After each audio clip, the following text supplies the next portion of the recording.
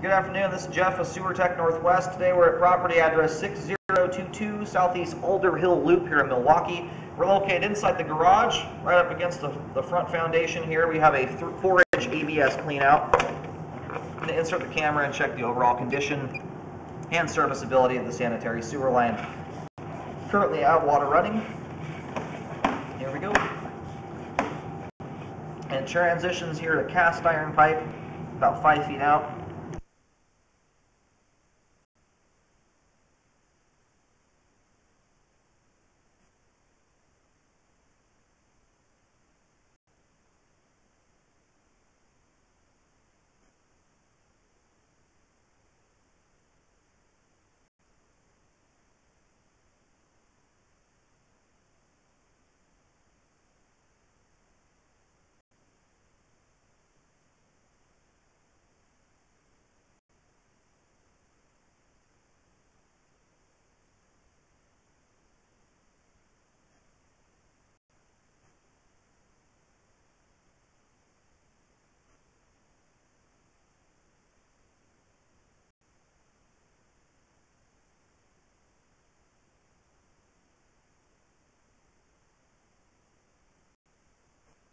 Hey, we're going into some standing water here. We'll reassess this spot on the way out when the line's totally drained. And then we transition here from cast iron over to concrete, 6-inch concrete. Looks like standing water dissipates out right after the transition here. And transition points are a fairly common area to have bellies.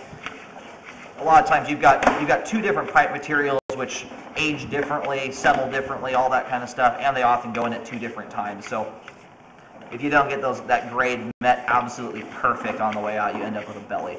But we'll see how well that drains out at the end. Where I typically start to see toilet paper collect in bellies once you have around 1 inch of standing water static with no water running for at least a 5-foot section. That's where you start to see toilet paper build up. Now here at 57 feet, we have reached the main lateral.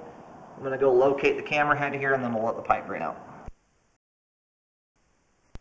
We located the camera head successfully out in the main lateral on Southeast Alder Hill Loop. We just have a little bit of water trickling through. We're going to give it just a minute longer here to drain. And we are basically all done draining out here. This is just the last little remnants trickling through. And at the end, we're going to reverse direction. We're going to scope underneath the garage floor here, or at least the whole house as far as we can go.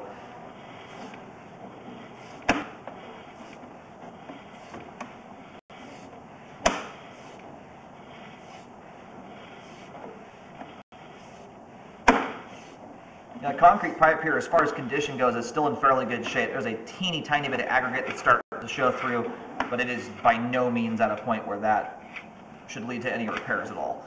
It's still quite smooth, and all those joints there are nice and tight. Now, my biggest concern here is this belly and the cast iron pipe.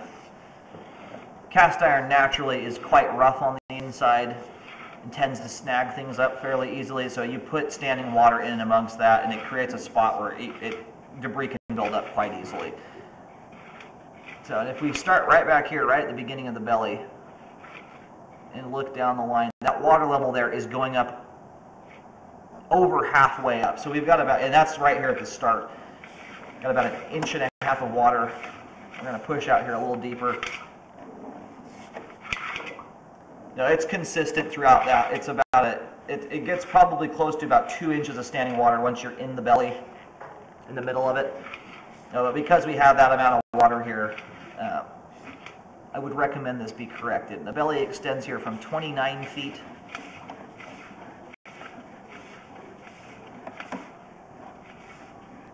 and dissipates out. There's actually some standing water in the concrete which may have to be corrected in order to fix all that. You'd have to talk to the repair guys about it, but it ends up coming back out of standing water here at the very end. So hopefully they can do that repair without having to deal with the concrete portion of the line. But I am going to map this out with some white paint. I recommend this be corrected. At this point, you can see how thick and dirty this water is. You can see all the sludge that's collected there. When, we'll try and find a spot where we can see that a little easier.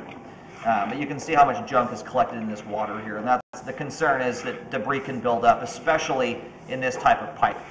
because of the roughness of it. You add the roughness of cast iron with standing water, and it creates a recipe for stuff to build up and block the line.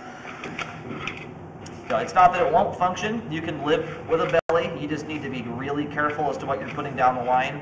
Folded toilet paper is the only thing that should be going down the toilet.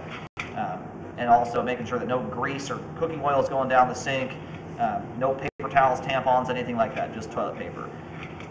But even at that point, toilet paper will still hang up in a belly of this size. That's the problem, is the items that are designed to go down the pipe are still going to hang up here, not just paper towels and things. Alright, I'm starting to map this out here, the driveway. It's underneath the concrete. I would recommend that locates be redone to verify. The signal from the locator is bouncing all over the place. I'm getting a depth between about, especially right here, about 7.5 to 9 feet. I'm getting about 8.5 to 9 feet deep at the end of the line here. And my locates are basically following what the line is doing. But I just recommend it. Whenever they're that bouncy, it's worth doing. But the combination of the depth and cast iron pipe will often mess with the signal. But this is under the driveway, right around 8 to 9 feet deep. I do recommend a spot repair to correct that belly there. If the repair is not done, the line right now is functioning. It's functioning, although draining slowly. And it's not like a belly can't be lived with, just they pose a high probability for debris buildup and inevitably a blockage, or a possible blockage anyway. So if you don't do a repair, I would highly recommend a rescope in a year. As clean as this line is, right now it doesn't need any jetting. But I would rescope it at the year mark. That will give you a good baseline for how the line is handling your living habits.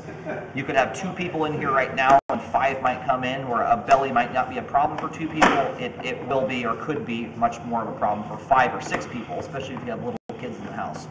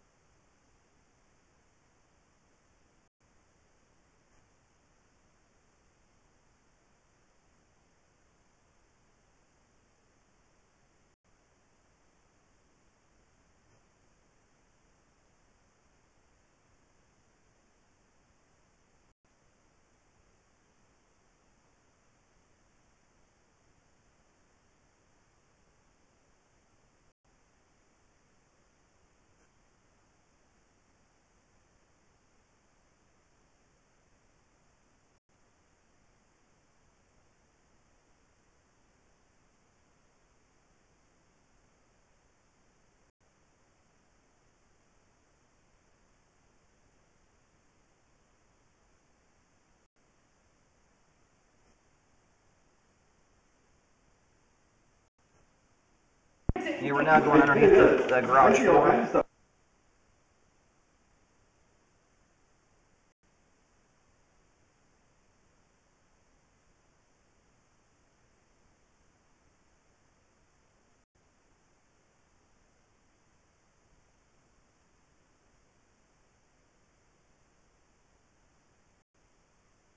This is the end of the line going under the floor.